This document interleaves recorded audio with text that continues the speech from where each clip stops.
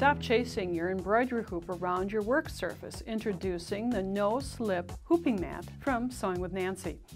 The soft, textured fabric of this mat grips and stabilizes the hoop, while the laser-etched lines provide accurate alignment. There are more features of this no-slip hooping mat. I'd like to show them to you. The mat is 15.5 inches by 21 inches. The fabric is soft and textured. The size of the hoops that you can use are almost limitless. All the sizes that come with machines fit within the confines of the 15.5 by 21 inches.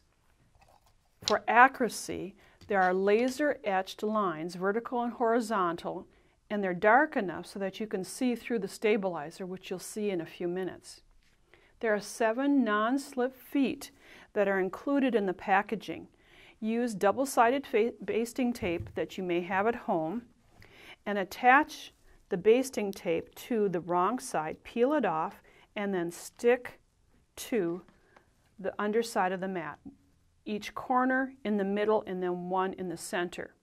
These feet elevate the mat and they provide extra spring when working and hooping. It's kind of like a gymnastics mat. It's soft and has spring. And because of that spring, it's easy on your wrist when doing the hooping. Now here's how to hoop with a non-adhesive stabilizer. I'm going to be working with a 5x7 hoop and align the inner and outer hoops together and position on the mat so that the marks on the inside of the hoop are aligning with the laser-etched lines. Then you can remove the inner hoop.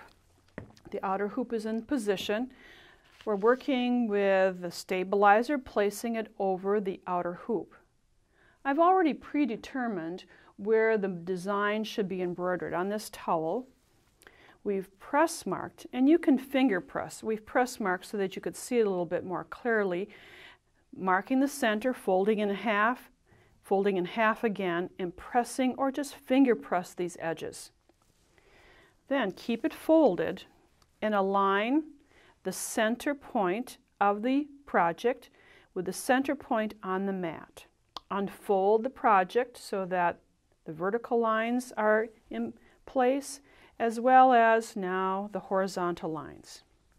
Take some time to smooth out the fabric. That inner hoop comes into play next.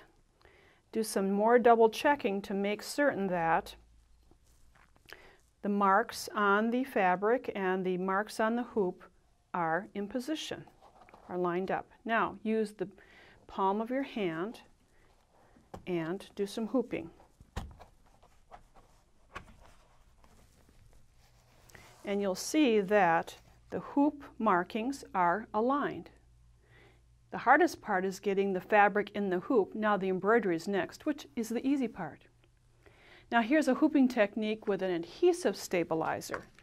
I have a tacky stabilizer that has a paper covering. I've scored the interior of the hooped stabilizer with a pin, and then I would peel off the paper protection, exposing the adhesive. Much like before, you're going to align the marks of the hoop stabilizer and hoop with the laser-etched lines on the mat. Now the lines are dark. You can see right through that area, so you'll be able to do the positioning with ease.